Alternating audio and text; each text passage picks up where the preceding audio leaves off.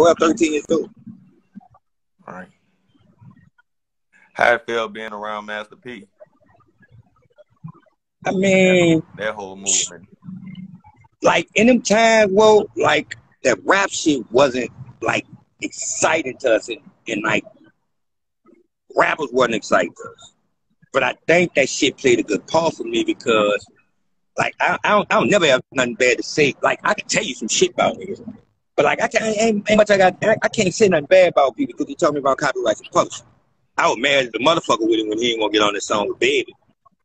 Because I had the opportunity to put him and Baby. I was the first artist to put Cash Money and No Limit on the same album. But I was supposed to have Baby and Stunner on the same record. Stunner was, I thought they had Stunner and Master P on the same record. Baby was with it. P wasn't fucking with it.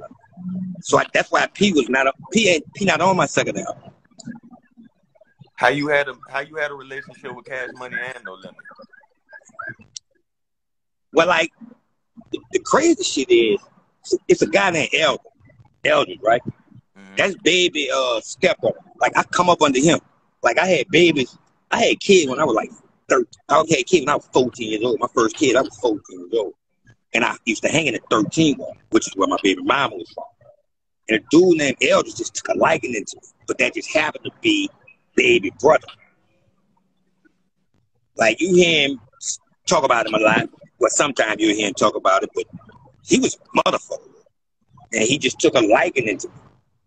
So that's like how I started. Like I was from the Magnolia. I was hustling in 13 row. I used to be hustling in the flags because that dude took a liking.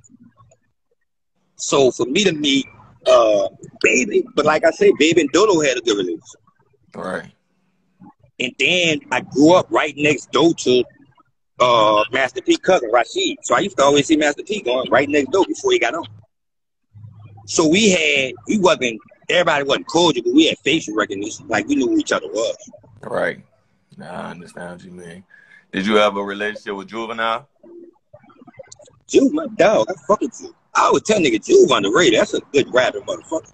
Like, motherfucker don't know shit. Like fucking 400 degrees, bro. Yeah. Juvenile walked y'all through our project. Literally. Like, if niggas go back and look, I'm telling you, like, that nigga's name is Dolphins and how it was going down, like, Juve, motherfucker, bro.